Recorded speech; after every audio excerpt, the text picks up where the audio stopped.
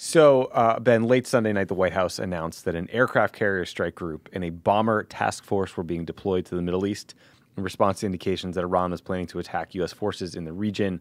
Axios, I believe, later reported that the warning was based on intelligence passed along by the Israelis. So we don't know a lot of specifics here. We do know that Iran has a long history of giving Shia militia groups in Iran.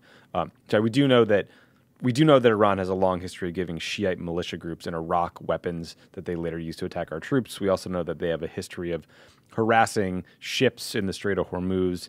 But, I mean, deploying one of our 11 total aircraft carriers is a pretty big deal, a pretty big response. What did you make of this decision?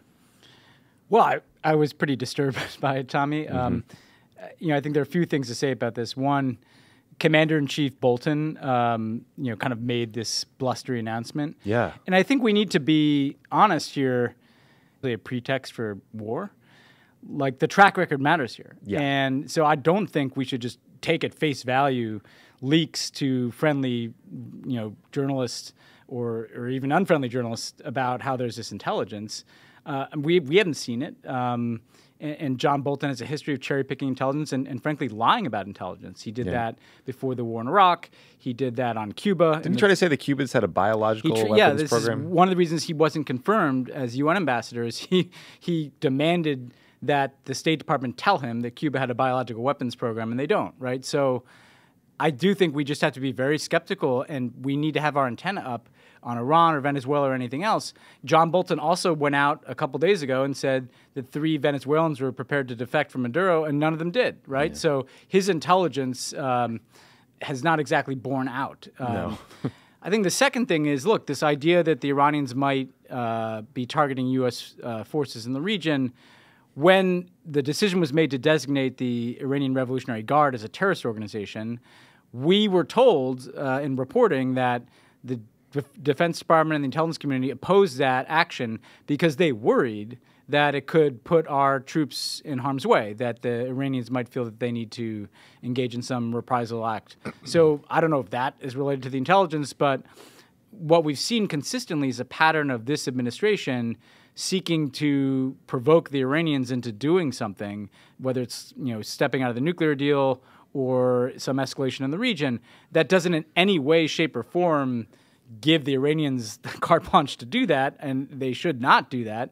But what I see is this administration goading the Iranians into some action, and frankly, having an aircraft carrier and some bombers on call demonstrates what this administration wants to do in that scenario, which is essentially potentially engage in some military action with Iran. So I think we've talked for months on this podcast about the potential for escalation with Iran. I worry that we may be seeing that in real time now. Yeah. I mean, again, we've talked at length about the IRGC and the Quds Force and how they are bad actors, but there's also a long history, as we've also discussed in this country, of wars needing a pretext, from the Gulf of Tonkin to Remember the Maine to, name your incident. It's worrisome. Here's the other thing that really worries me. We pulled out of the Iran deal despite the fact that Iran is complying with the Iran deal. We are ratcheting up sanctions against Iran in ways that will cripple their economy, hurt the Iranian people. How do we climb down from this? Where's the diplomatic effort that will help reduce tensions? I mean, Bolton clearly has a regime change strategy. And if we provide the Iranians with 2 choices, capitulate completely or fight, I'm pretty sure I know which one they're going to choose. They're going to fight. And this is the problem. It's 1 year since we pulled out of the Iran deal. Throughout that year, Iran continued to comply, but the U.S. was the one who was isolated. We were isolated from our European allies. We were isolated, obviously, from Russia and China. We isolated ourselves, not the Iranians. And we did put these sanctions in place. They are having an effect. They're not having as big an effect as they would have. In fact, if you look at Iranian oil exports, they're not falling, actually, in part because not a lot of other countries are going along with this, and not a lot of the countries are refusing to purchase Iranian oil. Now there are reports that the Iranians might not comply with parts of the Iran deal, right? And that was almost inevitable. If we violate the deal, we essentially tear up the deal, and then the Iranians pull out and we say, you're going to have consequences, potentially military action, because you pulled out of this deal that we tore up. The rest of the world is not going to be with us in that effort. We're going to lack the legitimacy to do this. And so, again, I don't see what the strategy is unless the strategy is to goad and goad and goad and press the Iranians until they do something, and then we have a pretext for military action. And that's a cynical view, but I'll give you a couple other data points. Why is there no Secretary of Defense? This must be the longest we've gone in history without a Secretary of Defense nominee. It's been 4 or 5 months. We know that Mattis was resisting efforts to go to war with Iran, and Mattis had argued to stay inside the Iran deal. It may be they don't want a strong Secretary of Defense to say, hey, this is a bad idea, guys. They're not good military options here. There was also a consulate that we had in Basra in southern Iraq, which is a Shia majority part of Iraq. This consulate was open through some of the worst times of the Iraq War. We closed this consulate a few months ago, saying that it was too dangerous to keep it open. Some of the people I know who have been working in that part of Iraq thought immediately, well, are they closing this consulate because they're removing a potential target for the Iranians in the event of a military action? So there are these warning signs that they're kind of setting the table to escalate with the Iranians. And I think we had to take this, very seriously. I hope that nothing happens. But you got Bolton out there making belligerent statements, talking about intelligence that we can't see. You've got aircraft carriers going to the region. You've got the Iranians now finally looking like they might do something potentially to not comply with parts of the Iran deal. This can spiral pretty quickly if there's a triggering event. Jesus, I didn't know. Sorry, I didn't mean to be. No. I mean, look, yeah. I'd not heard that about the consulate in Basra. And the irony of it is that one of the actions that they cited was an attack on the Iranian consulate. So it wasn't even the Iranians who were involved in the threat information per se. But again, I'm not aiming to be a conspiracy theorist here, because frankly, this is not a conspiracy theory. It's all in front of our eyes. You got them issuing threats, them designating the IRGC, stacking up sanctions, sending an aircraft carrier to the region. Obviously closely aligned with Netanyahu and MBS, who want this conflict with the Iranians. And again, the only way I think we are assured in which there's not a conflict in the next year and a half is if the Iranians show a significant amount of restraint. And very little about their politics suggests that they can sustain that. They have hardliners who are comfortable in some kind of adversarial, if not conflict, situation with the United States, and we're playing into the worst elements in their system by provoking them like this. You mentioned Netanyahu. I mean, so let's go to Gaza for a minute. After a very scary weekend of fighting, there's a ceasefire in place between Israel and Palestinian militants in the Gaza Strip. The AP reported that 25 Palestinians and 4 Israelis were killed. The Israeli Defense Forces said Hamas and other militant groups, one called Islamic Jihad, launched nearly 700 rockets into southern Israel. Many were intercepted by Israeli defense systems like the Iron Dome, which is a system that U.S. taxpayers paid for, in part thanks to Obama, by the way. But look, I'm very glad for everyone involved that this ceasefire is in place. Again, I worry that this fighting is very likely to happen again unless there is a diplomatic effort to resolve the broader tension in the situation in Gaza after 12 years of it being blockaded and Hamas's rule seemingly stronger than ever. Yeah, I mean, I completely sympathize with any government saying that you can't have rockets fired indiscriminately at us, absolutely not, hitting civilian territory, putting innocent people at risk. Schools, hospitals, kids. I mean, it's utterly unacceptable. At the same time, you can't ignore the context of 12 years. I mean, I saw some people commenting, and the Israelis don't even occupy Gaza in the way that they occupy the West Bank. But they don't occupy it physically with troops, but there's this blockade that prevents all kinds of materials from getting into Gaza, because the Israelis have very liberally defined a material that could be of benefit to Hamas. And so you have people essentially living in squalor, cut off from the rest of the world, restricted in their movements, and you can feel the boiling frustrations from within the population in Gaza. Like 60% unemployment? Yeah, these people have no jobs, no hope, no nothing. And they're hungry, and they feel humiliated by this blockade. And yes, they have terrible governance from Hamas. But you know what? Like, I'm a little bit over the just blame the Palestinians for everything that happens when the reality is, as you said, this policy is not succeeding in dislodging Hamas. A policy of closing off and hermetically sealing Gaza is not addressing the governance challenges in the Palestinian territories in Gaza. It's entrenching Hamas and making them stake their claim on being the ones who stand up to the Israelis. And I think unless you want to be in this endless cycle where you have Palestinian civilians occasionally killed by Israeli security forces, and we should note, it's not always just when their rockets fired. I mean, the day that our embassy moved to Jerusalem, dozens of Palestinians were killed when they tried to approach the security barrier there. There have been a significant amount of Palestinian casualties throughout this.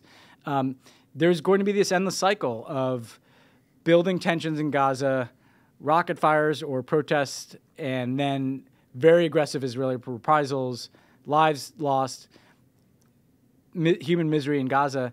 And I think you have to get at the broader dynamic, which is how do we improve the lives of the people in Gaza? How do we make them feel connected to the outside world? How do we give them alternatives to Hamas? And I don't think the current approach of just keeping the boot on their throat is the way that's going to succeed. Yeah, I mean, these flare-ups could happen at any time. Yeah. And we also know, I mean, another relevant data point to just be mindful of is that Jared Kushner has said that he's going to put forward the Trump administration peace plan sometime after Ramadan, so, I guess June, July. And from all early reports and indications, it sounds like that plan won't have much to offer the Palestinian people in terms of territory. They're going to try to buy them off with a bunch of economic sweeteners that it's hard for me to see a scenario where this is viewed as an acceptable plan and that there's not some sort of response. No, and you are treating the Palestinian people like they're not been paying attention to what's happening. The United States has closed down our diplomatic representation to the Palestinian people in Jerusalem. So we basically said, we're treating you as stateless people. The Israeli prime minister has said he is going to annex the West Bank, or at least major West Bank settlements. The President of the United States has recognized the Israeli annexation of the Golan Heights. So over here, you see the U.S. president and the Israeli prime minister clearly preparing to consolidate Israeli control over pieces of the West Bank and Israeli control over Jerusalem. And then over here, you got Jared Kushner talking about giving some minor economic assistance to some parts of the West Bank. And by the way, for all we know, is that going to the Palestinian people, or is that lining the pockets of some people they're trying to pay off there? If you really wanted to address this issue, you need to include territory. How can you solve the dilemma of there being two peoples living in this area and not provide one of those peoples with a sense of where their state is going to be? Who would accept that deal? Nobody would accept that deal. Right. Well, and so I think they're going to put this on the table. The Palestinians will reject it, and then they'll say, oh, well, the Palestinians can never say yes to a deal. Well, that's not a real fucking deal. Yeah. And by the way, if you want to help the Palestinian people, you need to address this blockade in Gaza, because we have hundreds of thousands of Palestinians living in complete and utter humiliation and destitution in Gaza. And, this is not working. It's not like it's dislodging Hamas. Let's improve their lives if we're really going to have a humanitarian effort aimed at helping the Palestinians. It's also hard to say that you're offering aid or any sort of economic incentive when in February of 2019, the U.S. cut off all aid to Palestinians in the West Bank and Gaza. So it's like you take something away, you try to give it back. Now, it might be much more substantial in terms of numbers or whatever. Who knows what Jared has been cooking up for like 2.5 years.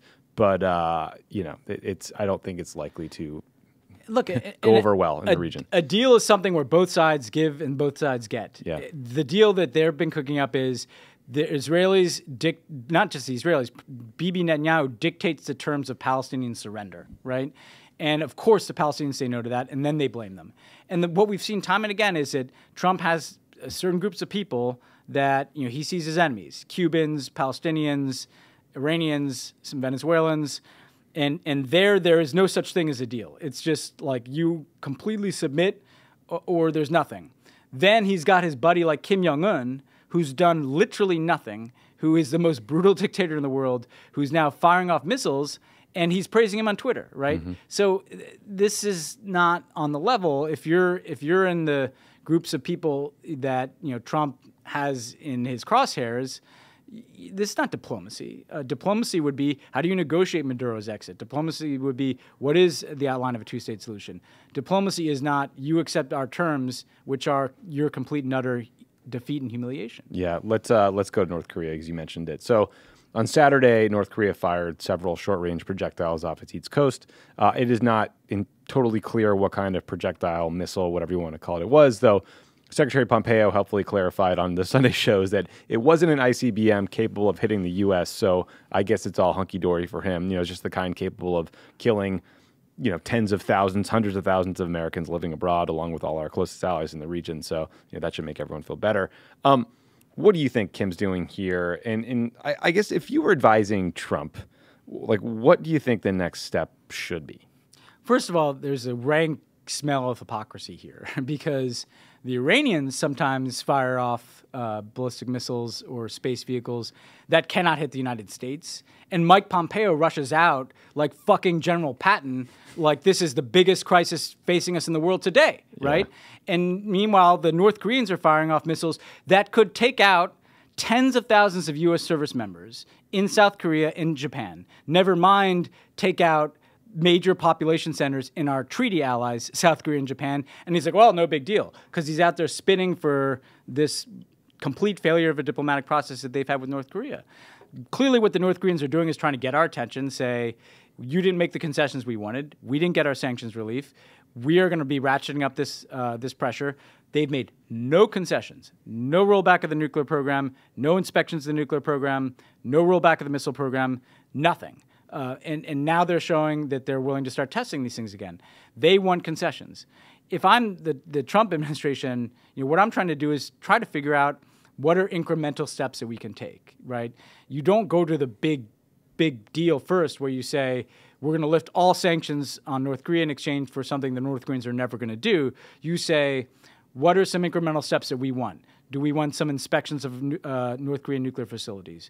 Do we want to see the North Koreans begin to dismantle pieces of their infrastructure, of their nuclear program, in exchange for some limited sanctions relief? Make this a step-by-step process and not just this like periodic Super Bowl summit thing where nothing happens. Yeah, Super Bowl summit, I like that. Yeah. So let's update folks on the situation in Venezuela as well. A lot of huge issues out there in the news. I think we're jumping around. But so right before we recorded last week, it looked like there could be a major power shift towards the opposition in Venezuela. Juan Guaido, the man the international community mostly recognizes as president, was calling for an uprising by the military. Another one of Venezuela's most prominent opposition leaders, a guy named Leopoldo Lopez, reemerged from house arrest. But then somehow it all fell apart. The Maduro loyalists who were supposed to switch sides from Maduro to the opposition never did. U.S. officials said that Maduro was about to leave the country, but then was stopped by the Russians and never left to go to Havana. It's hard to figure out what happened. But again, what's particularly worrisome for me is that the chatter about U.S. military options seems to have increased. I'm trying to gut check how serious we think officials in Washington are about some sort of military intervention. Like, imagine you're Mike Pompeo or John Bolton. You go over to the Pentagon, you meet in the tank where the Joint Chiefs have their big military planning meetings. Like, aren't those guys in uniform telling you that this is an insane idea? Yeah, and I do think we have to just come back to this point of, like, it's a pretty astonishing thing how many things that this administration has said just didn't happen, right? Right. These guys are going to defect. This is the third time that they basically come out and announce that they're just about to win in Venezuela, and none of these things materialized. It seems like if I'm going to be generous to them, and first of all, I'm going to do this. I haven't done it in a while. Mm-hmm. Imagine if we'd done that. Like, imagine if, like, Susan Rice went out and said that 3 Venezuelans are going to defect and we were going to win today, and nobody defected, and Lindsey Graham would have lit himself on fire in front of the White House. And Senior Ensign Rubio would be, like, marching up Pennsylvania Avenue, like, ready to scale the fucking fence of the White House. And meanwhile, now they're just keeping praise on this guy, right? Yeah. So get that out of the way. Clearly Bolton thinks that he's engaged in some kind of psyop. Yeah, he's releasing little videos of himself. Yeah, well, it's obvious. He's saying, like, these 3 people were willing to defect, and Maduro was going to get on this plane. And I'm going to go meet in the tank and talk about military options with the generals. He clearly thinks that he's getting inside the heads of the Maduro people, but there's no evidence that that's working, you know? And there were some pretty troubling signs that day, even if you're sympathetic to Guaido and the opposition, which I think most people are. You know, Guaido, there was no broad military support that came behind him. Leopoldo Lopez getting out of house arrest was a step, but by the end of the day, he's taking refuge in the Chilean embassy, which doesn't suggest that he feels it's even safe for him to be out and about in Venezuela. Yeah. It doesn't feel like a situation that is tipping in their direction. So it feels like in the absence of that happening, Bolton just thinks he's running this psychological operation on the Venezuelans, but there's no evidence that that's working. There was also a report that in a meeting at the White House, in the Situation Room, the kind of meeting you were in a lot, it sounded like a deputies meeting. And you remember how the number 2 guy at the Joint Chiefs was always in the deputies. He's usually like Sandy some Winnefeld. fucking hard-ass guy. Yeah, they're great. Like, you know, by the book. And it's now this guy, Paul Silva. And some armchair NSC ideologue staffer for Bolton was apparently hectoring him about the need for military options. You saw this, right? I'm just trying to imagine some situation where some like backbench NSC guy is like yelling at the fucking vice chairman of the Joint Chiefs demanding military options for Venezuela. That there's a reason they don't exist. Well, who apparently slammed his hands down on the table so hard and so loud that I assume like his West Point class ring nearly snapped the table in half and the meeting was adjourned. Like that's how it ended. And these guys, they look like they could break you in half over their knee. You know, mostly because they could. But like the reality is, what do you mean? What is the military option? Are we going to send in the special forces to capture Maduro? Are we? I've heard force in humanitarian aid. So what? U.S. ground troops are going to enter into Venezuela? Like, are we going to bomb something in Venezuela? Like, they keep talking about military options. Like, what the fuck are they? So let's talk about that for a second, because Venezuela has lots of Russian weapons and hardware. It's about the size of Texas. So one of the great mistakes the U.S. made in the Iraq War is that when our troops rolled towards Baghdad, there were all these massive weapons caches on the side of the road that were never secured, right? So unless you have literally 200,000, 300,000, 400,000 troops that get sent in, you're not going to have the manpower to like keep the peace, win the fight, secure all these weapons caches, and then you just again have the most well-armed insurgency you could possibly imagine. Like this is a rock style disaster in the making if these guys do this. And it would be it would be just like you drew insurgents from across the Middle East to Iraq. Every leftist revolutionary would descend on Venezuela. We have to prepare ourselves for the fact that, let's say there's a military option, and let's say we knock over Maduro. Like, picture the Saddam Hussein statue falling, right? The triumphalism that will explode. The New York Times analysis piece saying that Donald Trump is... Oh, no. The Bret Stephens takes. That is not the end of the story. It's the beginning of the story. Yeah. So let's all be prepared that if this happens in Venezuela, or God forbid Iran, which would be an even more complicated war, that the first day of hot takes from everybody saying that Donald Trump just became president and the Bret Stephens column and the deification of Donald Trump is the beginning of what will be a very violent and chaotic and almost certainly negative outcome over time. Because again, like Maduro has been arming paramilitary groups. There are drug traffickers there. It's a hornet's nest of violence and competing factions. So any military option is going to have to involve not just like knocking over the head of the regime, but like how do you prevent civil violence? How do you prevent looting? How do you prevent just the further destruction of this country and human suffering? Mass displacements of people in the Americas. By the way, a lot of those people will try to come to the United States, right? And Bolton specifically said he would not give TPS, temporary protected status, or he didn't answer the question. Marco Rubio, Private Rubio, has floated the idea of giving TPS to the Venezuelan people. Bolton will not do it, again, showing he doesn't care about them. Yeah, and so temporary protected status allows you to come here and seek asylum.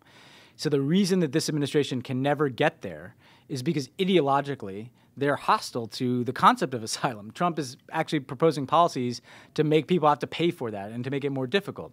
They say their policies about helping the Venezuelan people, and yet there are millions of Venezuelans outside that country who need help. 3.5 million. Slamming the fucking door in their face, which tells you everything you need to know about how he actually feels about the Venezuelan people. The reality, I think, as a cynic, is this is largely motivated by his domestic politics. He's attracting support from some hardline, well, not hardline, but from Cuban-American and Venezuelan-American elements in Florida But he cares less about that than he cares about his immigration message. And that's, by the way, a message to those Cuban and Venezuelan Americans. He doesn't really care about you and your people. He cares about his own politics, right? I think there are two other points to make here. One is neither Venezuela or Iran, there's no legal justification to go to war. No, none, not even close. And so Congress should be saying, and I would even be passing resolutions in the House, that there is no authorization for military force in either Venezuela or Iran without this administration coming to Congress. That's a marker worth laying down, right now, because they're going to try to, drum up all kinds of clever legal rationales. We need to get on the record now that there's nothing authorized about this. Yeah, agreed. Let's talk about a different kind of war. We are back in a trade war with China. Over the weekend. Hell of a week, man. Yeah, hell of a week. Over the weekend, Trump threatened to expand tariffs to cover nearly all U.S. imports from China. That understandably spooked the markets on Monday. I believe they're off 2% today as we record on Tuesday. Trump's trade representative, Bob Lighthizer, said that the U.S. would implement a 25% tariffs on $200 billion worth of Chinese imports starting on Friday. This is all happening as I believe Chinese negotiators are either in D.C. or on their way to D.C. for talks. So, look, the Chinese are tough negotiators, but do you think that level of brinksmanship is the right play? No, in part because, first of all the tariffs so far have hurt us more than China. Yeah. So the people who are paying for the tariffs are U.S. consumers who are paying higher prices and U.S. ag that is not selling some of their goods in China. China is suffering this economic uncertainty, but the concrete costs paid for by the tariffs come here. And I think Americans do understand that. And if not, Democrats should be making that point. Trump lies about it every day. He lies about it every day. That they're not filling our coffers. He makes it seem like tariffs are a check that a foreign country pays to you, when no, it's something that raises the cost of goods that are imported here, and that means that you just pay more for those goods, right? I mean, that's one of the most clear manifestations in which tariffs has an impact. I think the other problem here is it's like North Korea. Like, step back and let's look at, or Iran, like the art of the deal here. What is the goal? What is the goal in Iran? Is it regime change? Is it a better nuclear deal? Nobody knows what he's doing. He's just ratcheting up. What is the goal in North Korea? Is it full denuclearization of North Korea? It doesn't seem like that. Trump has certainly walked back from that. What is the goal of this trade war? What is success?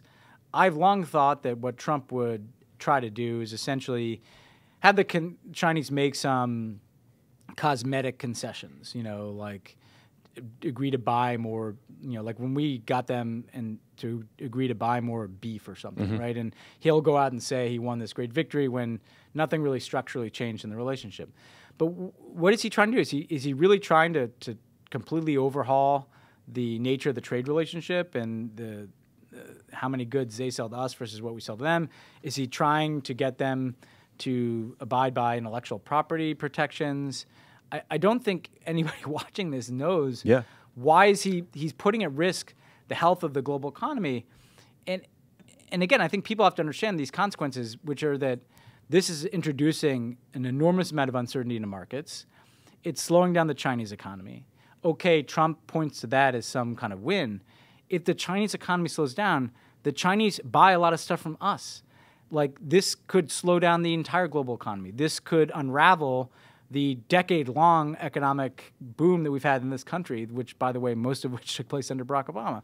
And so he's gambling with essentially our own economy and the health of the global economy, and it's not even clear in service of what. I think that's the key point. I think that Trump's goal in all the areas you mentioned, China, Iran, North Korea, is good headlines. Yes. But I don't think that he has a real policy decision, which is why you read stories to this day about Gary Cohn and Steve Bannon and all these trade advisors at each other's throats, like literally nearly coming to blows in meetings over China policy. And when Trump doesn't really have a North Star to guide them, like, can you imagine him sitting down in a National Security Council meeting and really doing the hard work of talking through objectives and where he wants to end up? Absolutely not. He's upstairs watching Fox and Friends. He's got other shit to do. So these guys, just like whoever's up in status that week, like implements his or her own strategy. Right now it's Bolton.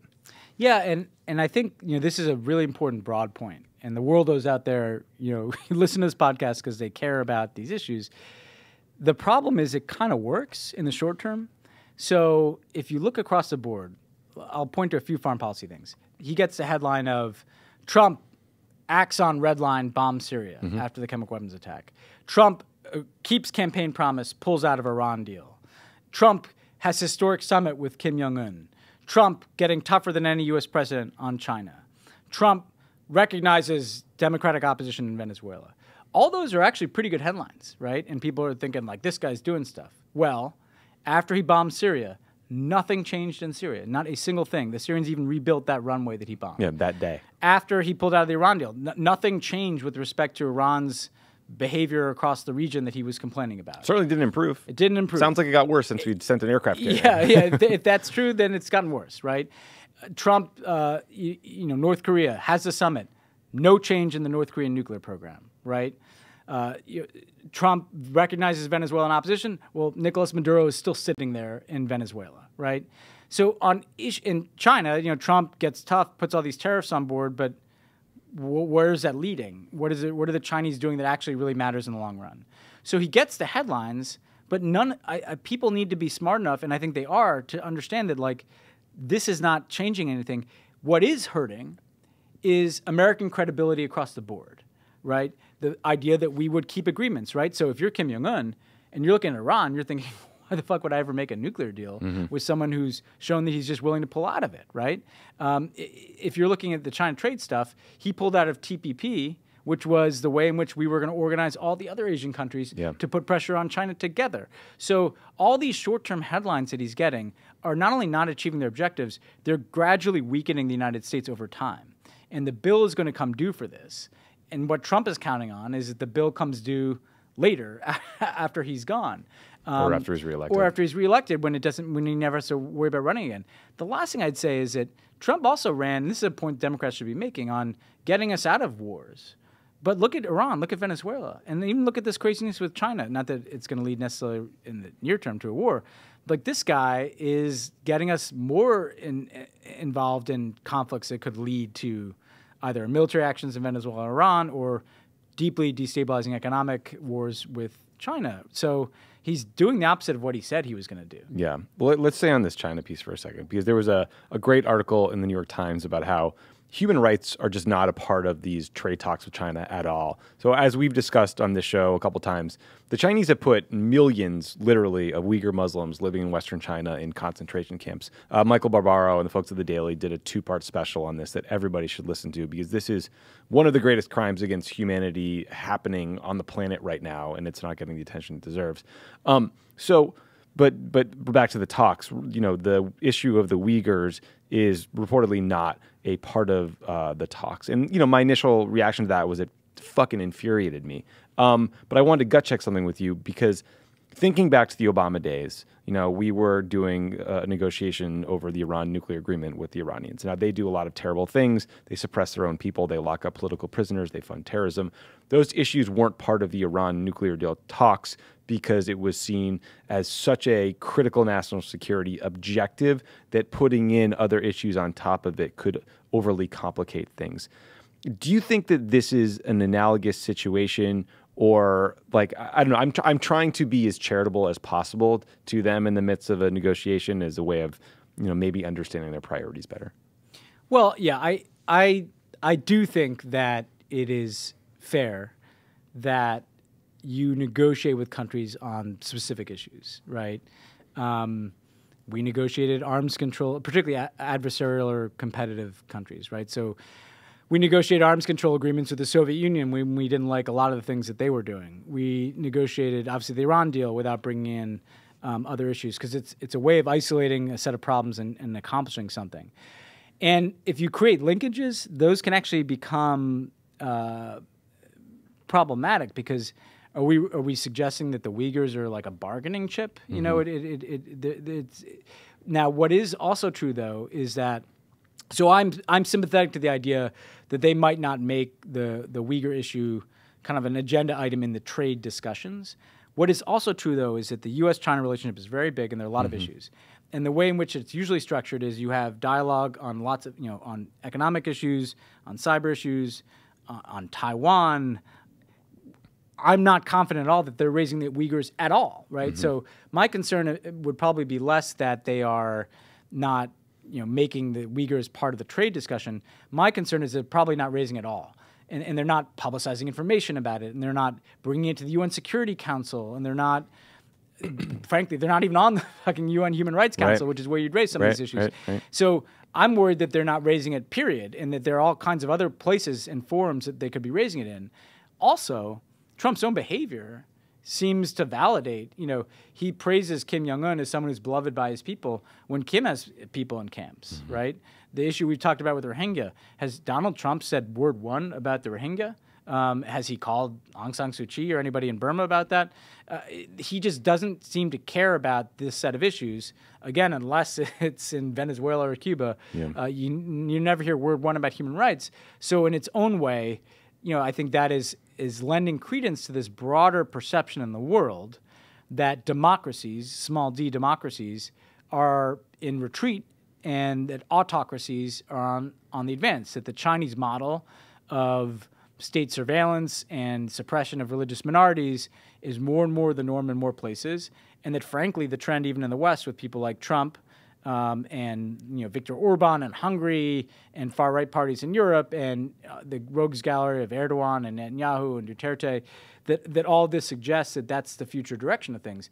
That's the most worrying part to me about the dynamic with the Uyghurs. Yeah, well, so that's the perfect segue to the last thing I want to ask you about, which is the White House announced that they're going to host Hungarian Prime Minister Viktor Orban at the White House on May 13th.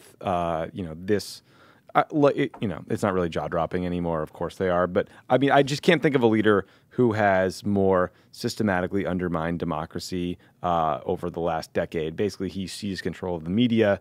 Civil society in Hungary has been smothered with regulations and rules that make it impossible to function. It's a constant drumbeat of xenophobia and Islamophobia. And now we welcome this dude into the Oval Office. Is there any argument for taking this meeting? No. Was Hungary like is there nuclear weapons interest in Hungary? There's no reason, there's no pressing national security reason. The only reason to have Viktor Orban is an authoritarian. He has engaged and trafficked in anti-Semitism. He is shut down free media. He's shut down the independence of the rule of law. He's so outside the boundaries of what are democratic values in the West that the EU has been in this constant fight with him.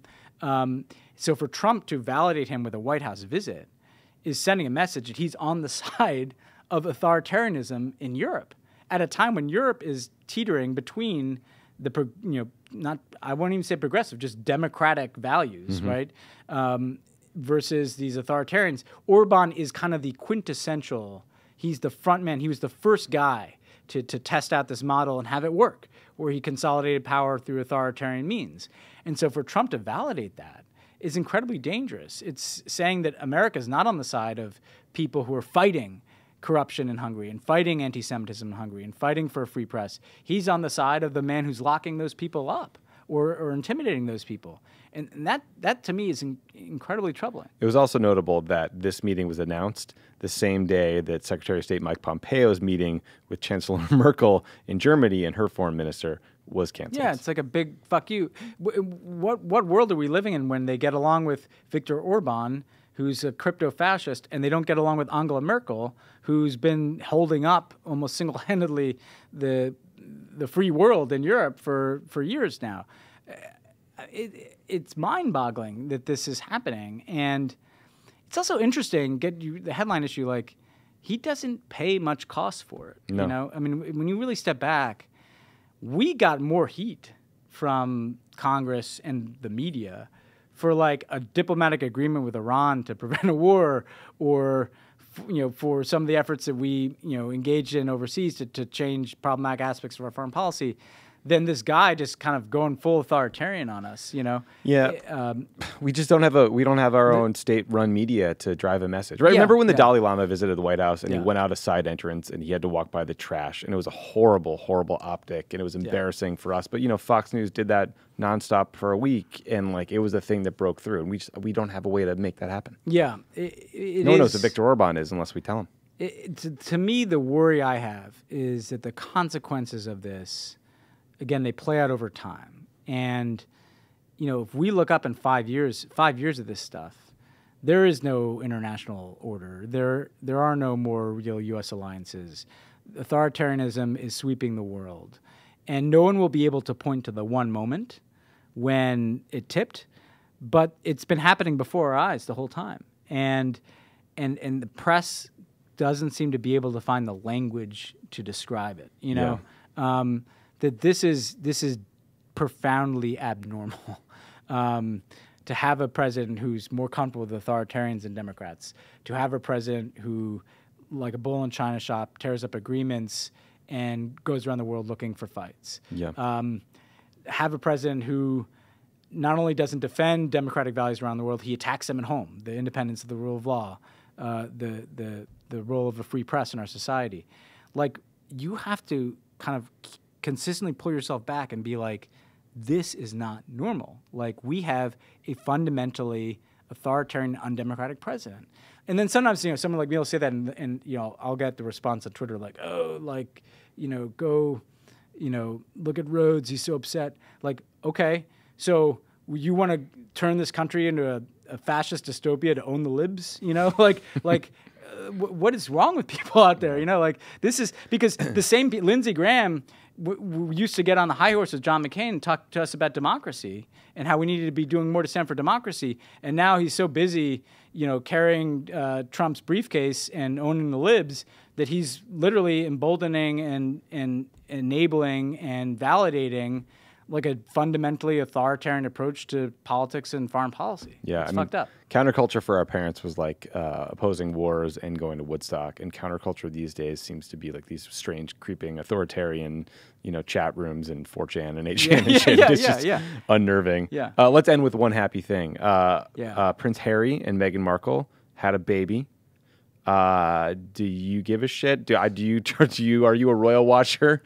Did you watch the wedding remember when the Europe director at the White House, National Security Council Europe director, had a wedding watch party that I think kicked off at 3 a.m. Eastern or something so they could see it? I'm kind of into it. And I have to say, so I met Prince Harry. Really? Yeah. Cool. It's one of the cooler things about me. I'll be the judge of that. I met Prince Harry like a year and a half ago. We went over to Kensington Palace. I was with Obama. We spent like an hour and a half with the guy. Like, just super cool, smart guy. Was focused on how to improve the situation for youth around the world. Does a lot of community-oriented stuff in the UK. Does a lot of stuff with Wounded Warriors. Like, he comes across as like a fundamentally decent guy who's been through a lot of shit, right? Mm-hmm. I mean, there's a step back here. I mean, you know, that's a pretty rough deal he was handling. Losing your mom. Your parents have this weird divorce that everybody knows about. Your mom gets killed in this horrific accident. You know, he had his ups and downs as a teenager. And to see him kind of come out the other end, like, that's why people pull for the royals. It's not just because they're these, like, rich, powerful people. It's in part because you've kind of seen this guy go through a bunch of shit and come out on the other end as a pretty fundamentally decent human being. And he's married to an American. He's married to an American who's an African American. That matters. She's cool. I was a Suits fan way before I heard about this wedding nonsense. Obama was a Suits fan. I actually, you know, I wasn't, but I'm there for it. I'm here for the Suits. And I, you know, like that matters to people. That the ultimate emblem of kind of, you know, for lack of a better way of putting it, white privilege. You know, the British royal family doesn't get more than that. You have like an African American member who's welcomed into that family, and you have some diversity in that family. Like that, I think that matters to people around the world as a symbol. So, in addition, like the royals are just kind of like the Queen is cool. Like, do you know? I don't know. I'm asking you this, but do the British people like? Are the royals popular? I mean, are they? Is there a significant faction that's like, why are we wasting our taxpayer dollars on these people? No, I think they are. The Queen is popular, and Harry and William are popular. No offense to Charles, but I mean, I think it gets to some of the the people in there. He's a listener, and yeah, I mean, maybe Charles is too. I think that look, we've talked a lot about Brexit on this pod. Mm-hmm. You know, every country, what is the national identity of the country, right? And when you look at the royals, and you particularly look at the Queen, like she was there in World War II when they were in the shit. She was there through the breakup of the British Empire, handled that gracefully. Has been a presence in the lives of the British people through everything that has happened, and has kind of carried herself with a certain kind of dignity.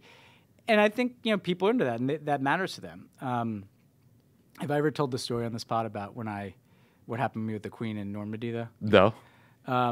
So I should have put this in my book, but it's a good story. Was that the trip I was on? Yeah, no. This is on the 50th anniversary of the D-Day invasion, right? Okay. So in 2014, and we're in Normandy, and I had been out the night before in Paris. As one does. With Cody Keenan and some other people. And because I had nothing to do that day. Like, the trip was over. The last stop of the foreign trip, you always remember the last night of the foreign trip's the night you go out, right? And the speech is done. The speech is done. The meetings are done. Press is briefed. The only thing that was going to happen the last day is this kind of ceremonial event with the leaders in Normandy. So we fly there, and I'm not feeling that great. And I'm in the staff area. There's always some staff area where people are like grazing on a bunch of food, and all the leaders are in some chateau in Normandy. And suddenly Pete Souza comes looking for me or Susan Rice or somebody. He's like, Obama's talking to Putin. Obama's talking to Putin. And this is at the height of tensions over Ukraine. I'm like, God. Fuck. Like, someone's got to be there just to hear what happened, and maybe I'll have to read out to the press. So I run with Pete Souza into this chateau. It didn't even occur to me that I wasn't allowed to be there. Like, it was leaders only. Because I'm just like, I got to get there, right? So I'm like running past Angela Merkel. All the leaders are sitting there watching this. Some of them have iPhone cameras up of Obama and Putin. So I get up next to Obama and Putin, and they're talking. Pete's taking pictures, and I'm trying to listen to it. And this conversation ends, and I'm like, whew, I'm wiped out. So I go to find the restroom, and I swear this pays off. You ever like go up to the door and you're rattling the door and you can't get in? No. Like, but you don't know whether it's locked or not. No. So like 4 or 5 times I'm like jangling the knob. I'm like just trying to get in because I just wanted to go like run some cold water on my face. I'm like, fuck. So I finally step back from this door like, and the second I step back, the door opens and it's the Queen of fucking England. The Queen of England. The Queen of England, man. Like, that's what did you say? That's like the top person in the world. Like, yeah, the Pope, you don't rattle the door England, right? while she's and she looks at me going pee or whatever. She always has that handbag. Yeah. She like adjusts. She holds up her forearm and just adjusts this handbag on her forearm and looks at me like I'm the biggest fucking loser that has ever walked the face of the earth. And just kind of makes eye contact and just walks right by me without saying anything. Did you go tell Obama, like, I think I just I went and reignited a war? So then I went, and actually Obama was with David Cameron. And so I told him this immediately, of course. And the two of them laughed for about like 3 minutes and made fun of me the rest of like the time of the administration. You know, it's too bad Cameron led to the greatest disaster in recent British history. He was a funny guy. He was a funny guy. He was nice. He was friendly. He was nice. He was a good guy. He'd always like walk up to staff. That's my queen. That's my queen. Unfortunately, that's my queen story. I have a much better Prince Harry story, which is he was a good dude. A hell of a Queen of England story, and a great place to end the pod. Next week, I don't know what we're going to talk about. No, I don't know, because it's bad, and there's all this bad news. The Queen's a funny note to end on, because like, whenever you think it's really bad, you look at the fucking Queen of England, and you're like, we've been through some more shit, right? Yeah, like, they came through World War II and all Blitz and all this stuff. Like, we're not there yet. Not there yet. That's a great tagline for the show. Yeah. We're not there yet. All right. Thank you guys for listening. We're going to do a thing where we just force ourselves to remember and tell more fun stories from the White House days, because the majority of them are not cool. They're not like the West Wing where you write the phrase that saved the day and, solve the problem. It's trying to rip open the door while the Queen of England's taking a piss. Like that happens more often than you think, and those are fun. Those are good. All right. Talk to you guys.